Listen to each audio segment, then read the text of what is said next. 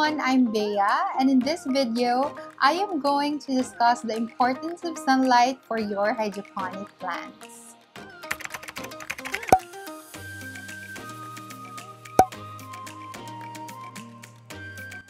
To start this, let's answer the question, what is the role of sunlight in plant growth? Sunlight is a highly required element in the process of food making, or aka photosynthesis. Without sunlight, the plants will have no energy to make their own food and they will not grow.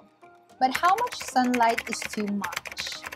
The fastest way to know is to look for signs. If the leaves of your plants look bleached, wrinkled, or crumbly, they are receiving too much sun. Another thing to look for is burns. You can notice this when leaves eventually get blotchy burns in white, yellow, or brown color.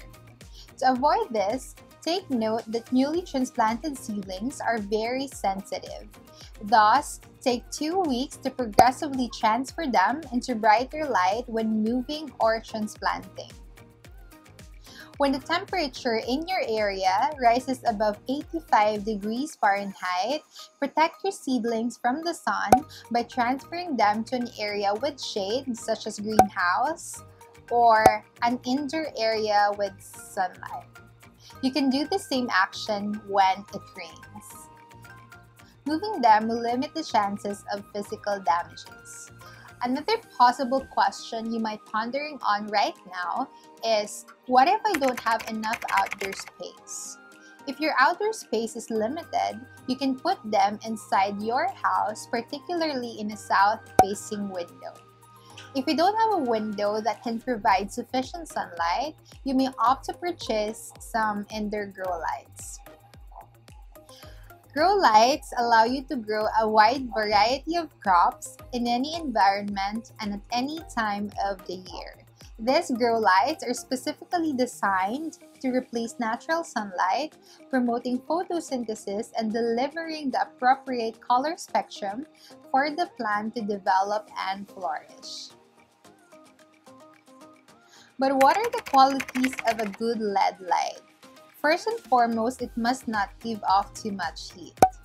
Why? Because if it gives off too much, this may result in burns, as I discussed a while back. It must also have a full spectrum or a wide range of light colors. Different colors of light are required for optimal photosynthesis and in each development cycle. Quality LED bulbs are not only efficient, but also simple to use and allow you to fine-tune their location with no effort. It is also critical that the color and light intensity be changeable. Look for grow lights that are simple to care for and ready to use right out of the box. How do I know what kind of grow light should I use? If you're someone who's only growing 1 to 3 plants, you can use individual white fluorescent light bulbs. You can also use bar lights if you're growing more plants. For a full spectrum grow light, check out the Sunshark lights, which I have found highly effective in many different crops. You can check out the description section below to know more information about the product. Now, another concern in using grow lights is the distance of the lights from the plants. If you're using fluorescent and LED grow lights, know that they produce less heat. Because of that, they may be positioned 12 and 6 inches above plants respectively. So I think that would be all for this chapter.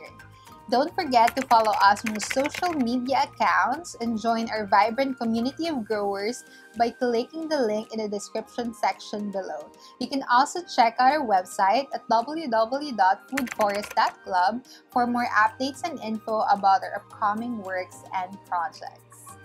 This is Bea, your guide in this exciting urban gardening adventure. Bye!